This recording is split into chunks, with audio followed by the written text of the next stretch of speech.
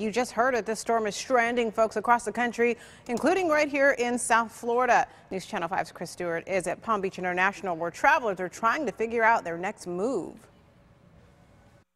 We have talked to passengers here who have shown up today unsure of when they're going to leave because of all these cancellations, many keeping a close eye on the arrivals and departure board here.